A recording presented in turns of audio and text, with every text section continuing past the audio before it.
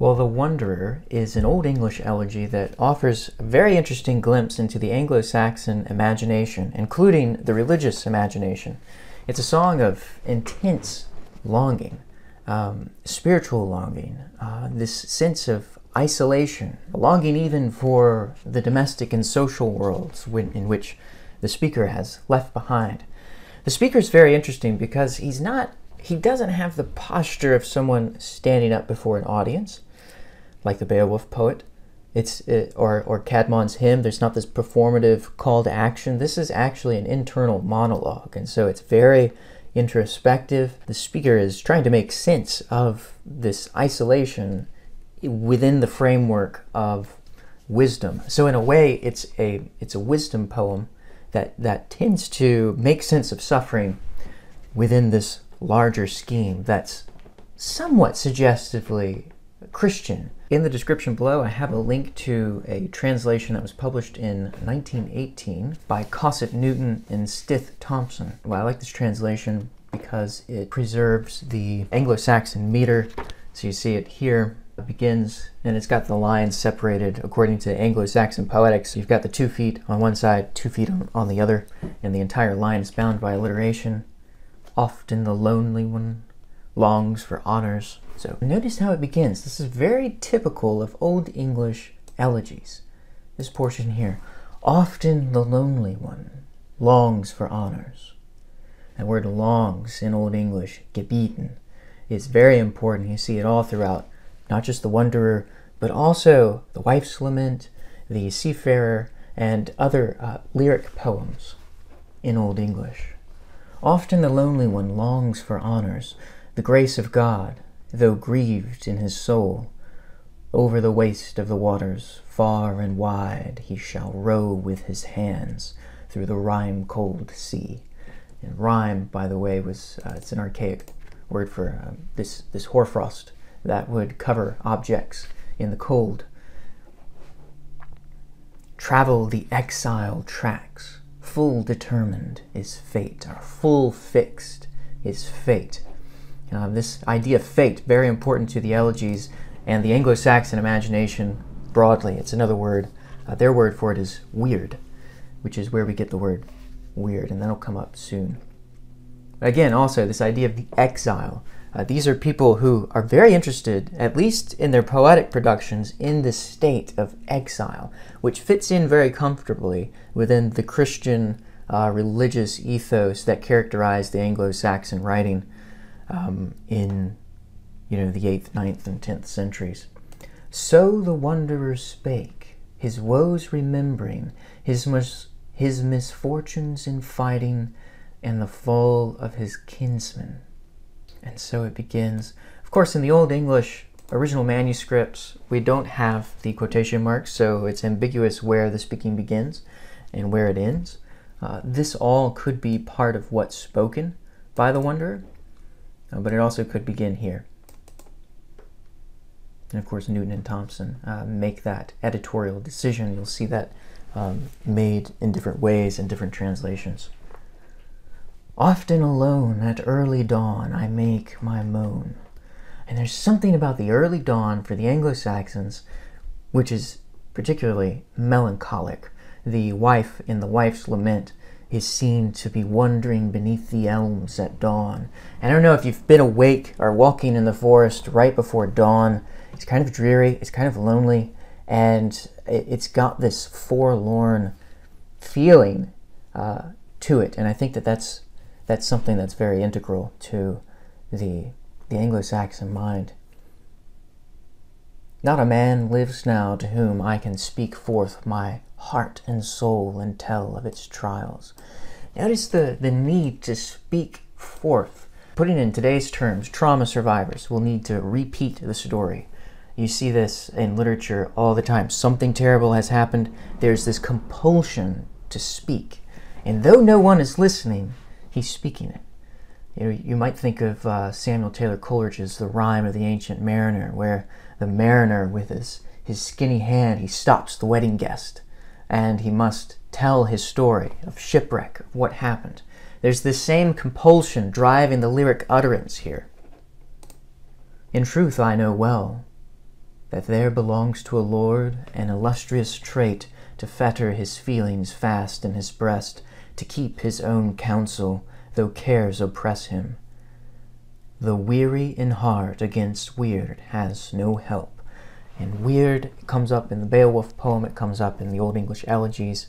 It's this North Germanic, kind of pagan idea of fate, which actually blends pretty nicely with Christian ideas of predeterminism and predestination.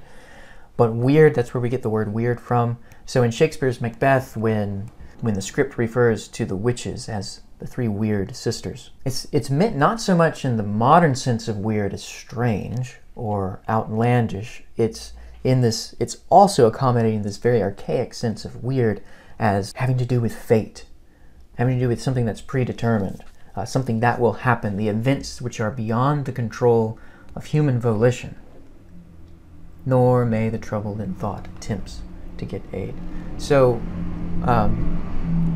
therefore the thane who is thinking of glory binds his heart, his bitterest thoughts. This is the voice of someone in absolute isolation. Skipping down a bit, and now he begins to make a distinction between people. The wise man knows the characteristics of a lord, for example, who has an illustrious trait, is one who can keep his own counsel, though cares oppress him. Here we're getting another characteristic. The tried man, one who's been through trials, knows how stern is sorrow, how distressing a comrade. For him who has few of friends and loved ones, he trails the tracks of exile. I love that.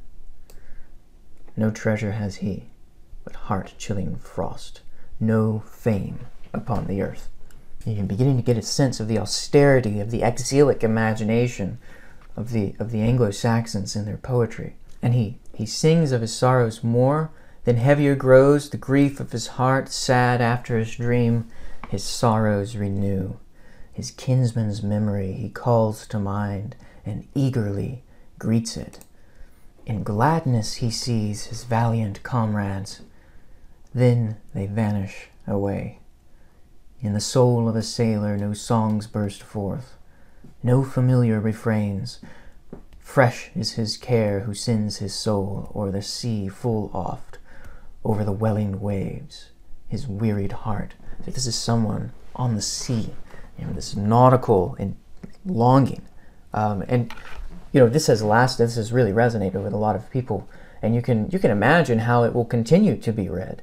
This poem, even the seafarer, you can imagine some future space voyager, reciting this and feeling the austerity of this cosmic sense of isolation and alienation within space. It's very comparable to the isolation and alienation this sailor feels at sea. But then we begin to move into a wisdom mode. It's not just an elegy of just lament. It seeks to make sense of this and to place it into a wider or larger meaning. Hence I may not marvel when I am mindful of life that my sorrowing soul grows sick and dark when I look at the lives of lords and earls, how they are suddenly snatched from the seats of their power and their princely pride. So passes this world, and droops and dies each day and hour. And then here comes the wisdom bit. No man is sage who knows not his share of winter in the world. And now we get these brief, terse, laconic statements made in positive. The wise man is patient, not too hot in his heart, nor too hasty in words, nor too weak in war, nor unwise in his rashness, not too forward, nor fain, nor fearful of death, nor too eager and arrogant, till he equal his boasting. The wise man will wait, with his words of boasting, till restraining his thoughts he thoroughly knows where his vain words of vaunting eventually will lead him. The sage man perceives how sorrowful it is when all the wealth of the world lie wasted and scattered. Interesting, this idea of wait. And gebidden, the Anglo-Saxon word for longing, also means waiting. It can mean waiting. And so it contains this sense of not just expectation, but a condition of receptivity in a way. If you have this idea of fortune the leveler, lords and earls are suddenly snatched from their seats of power. There's the fragility of the social order, or the individual standing within the social order, since it's always changing hands. The passing of the world, each thing droops and dies, and there's this inevitability it's really an explication of the sense of weird in the world. And then skipping down, so was wasted this world through the wisdom of God, till the proud one's pleasure has perished utterly, and the old work of giants stands worthless and joyless. And we have this beautiful song that's ending the poem, and you might recognize it. He who the waste of this wallstead wisely considers, and looks down deep at the darkness of life, mournful in mind, remembers of old much struggle and spoil, and speaks these words: Where are the horses? Where are the heroes? Where are the high-treasured givers? Where are the proud pleasure-seekers? Where are the palace and its joys? Alas, the bright wine-cup! Alas, the burning warriors! Alas, the prince's pride! How passes the time under the shadow of night, as it had never been? There's this incisive questioning into the condition of human life and its transience. But it's also picked up by Tolkien, J.R.R. Tolkien, in Lord of the Rings. It's in the Two Towers. A scene where the people of Rohan are singing a song. And by the way, the Rohirrim were modeled off of the Anglo-Saxons. Tolkien actually did that. And so there's this song in chapter 6, King of the Golden Hall, where the Riders of the Mark, they begin to sing. And Aragorn translates it. It thus runs in the common speech, said Aragorn, as near as I can make it. Where now is the horse and the rider? Where is the horn that was blowing? Where is the helm and the hauberk, and the bright hair flowing? Where is the hand on the harp-string, and the red fire glowing? Where is the spring, and the harvest, and the tall corn growing? They have passed like rain on the mountain, like a wind in the meadow. Now notice the dactyls here, the trochees, the variation between iambic and trochaic, dactylic and anapestic. It's very Anglo-Saxon, just this translation itself, at least in its metrics. The days have gone down in the west, behind the hills into shadow. So this is very elegiac, Tolkien's poem here. Who shall gather the smoke of the dead wood burning, or behold the flowing years from the sea returning? So we even have the themes of transience, of this persistent questioning, of the dead wood burning, of the cycle of life, and also of the sea. So it's very, very Anglo-Saxon, and that's just a little vestige of the Old English that Tolkien preserved there in his fantasy. And it comes up in other interesting places too, within the history of Rohan. Anyway, so that's one way that this poem has kind of lived on. Some scholars think that Keats's Hyperion is, portions of Keats's Hyperion is taken from this poem itself. You might think of even Keats's, what's the other one? Endymion, where he says, and onward to another city speeds, but this is human life, the wars, the deeds, the disappointments, the anxieties. And so Keats is also tapping into this imagination, which very archaic, very English, of course Old English, but it's within the roots and the textures of poetry that has lived on. So, but there's consolation here. We started in a moment of intense pain, suffering, longing, and isolation, and the poem is attempting to make sense and to bring us about into some kind of consolation, or to make some wisdom out of this condition. And in conclusion, we have this homiletic mode. So says the sage one in mind, as he sits and secretly ponders. Good is the man who is true to his trust. Never should he betray anger, divulge the rage of his heart, till the remedy he knows that quickly will quiet his spirit. The quest of honor is a noble pursuit. Glory be to God on high, who grants us our salvation. So, in a way, he's made suffering, the states of exilic longing, a prerequisite for wisdom.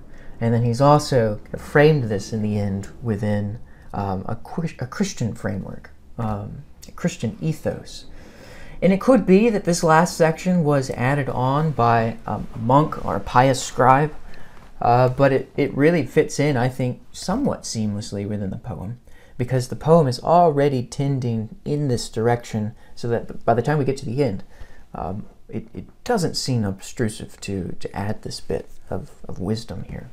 But it does take us very far from the place where we were in the beginning, in isolation and alienation. Although the condition is still true, the relation or the posture of a human being within the suffering has been enabled to look up, or out at least. So that's an interesting movement that this poem is making. It's a great elegy. You should check out other versions as well and read the whole thing because it's great. Thanks for watching, and until next time.